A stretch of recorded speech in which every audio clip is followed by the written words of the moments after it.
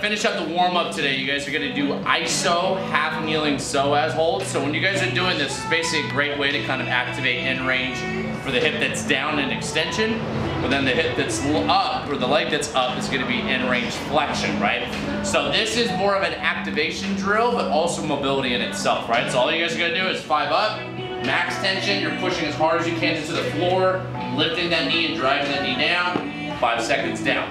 And you're gonna do a minute of that. 5 on, 5 off, switch legs, a minute of that as well. And that's the end of the warm-up.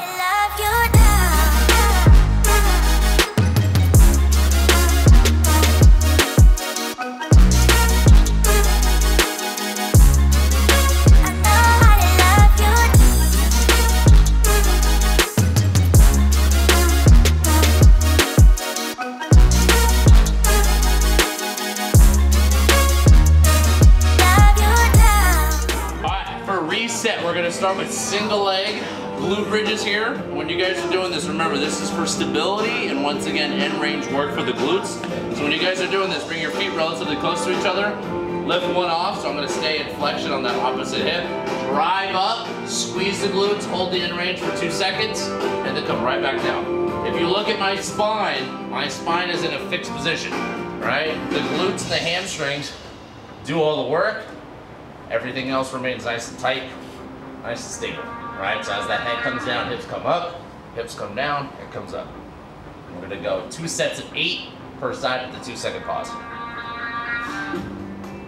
Second part of reset, you guys are gonna do kettlebell snatches and kettlebell windmills. The snatches are gonna be 6, and then on that 6th rep, you're gonna hold it up, and you're gonna go into 3 windmills. So when you guys are doing the kettlebell snatch, remember when you're lining up for that first pull, bell needs to be in front, pull the bell all the way back to the crotch, drive through the legs and the hips, turn over, punch, and then cycle right back into your hips. You're not resetting from the floor, you're doing your first one from the floor, then cycling the next 5. Once you get that 6th rep, all the way to the top, turn out that outside foot that's unloaded, load majority of your weight onto the foot that you have the weight on, and then come right back. And you're trying to send the butt back as far as you can as you're going into rotation. And you're keeping your eyes on the bell and keeping your core as tight as you can. And that's going to be 3.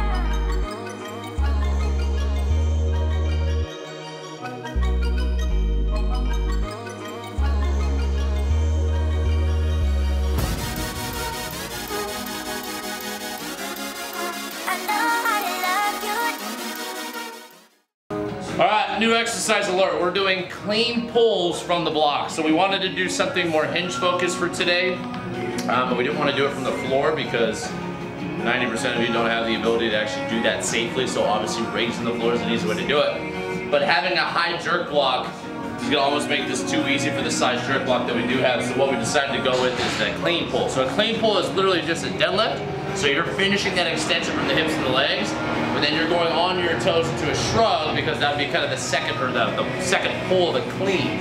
So these are called clean pulls. Think of it like a deadlift with a really explosive from the feet and the shoulders shrug so you get really extended and elevated. So from here, and all we're gonna do is we're gonna go 4 sets of 5.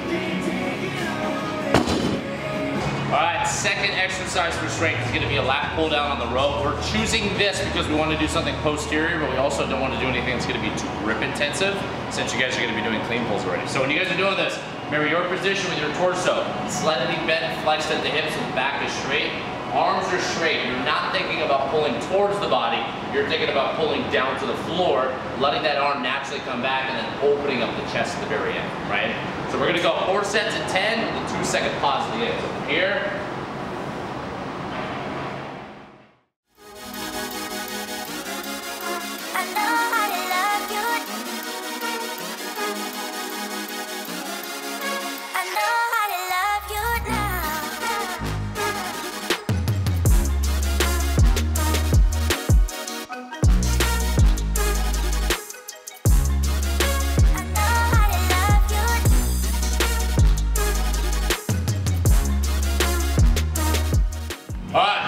second strength part today, you're gonna go barbell RDLs with elevated lateral lunges. When you guys are doing this, remember the RDL is a hip hinge movement. It is not like a normal deadlift for the bottom half.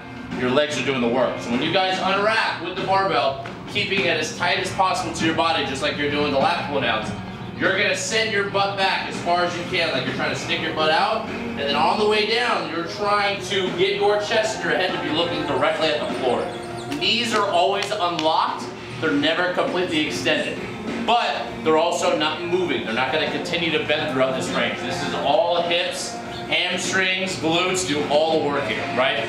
When you guys think about weight distribution on the foot, don't send the weight back to the heel. Try to still feel the floor through that big toe, so this way your body still has that stability it's looking for, okay? Second exercise you're pairing with goblet positions. You guys are gonna grab a dumbbell or kettlebell of choice. You guys are gonna grab a plate. That's what the plate that you're gonna be stepping onto. When you guys take that step, remember you're in a front rack position. You take that step on the plate, you send your hips back, not your knees forward. So instead of us seeing the knees come forward and you staying upright, you're stepping on, loading up the hips backwards. So I'm still kind of halfway in between a squat motion and a hinge motion when you think about the hip and knee action, right? The knees will naturally come a little bit forward, but we're trying to keep all the emphasis onto the hips. And you're gonna go 12 per leg per set, 4 total sets.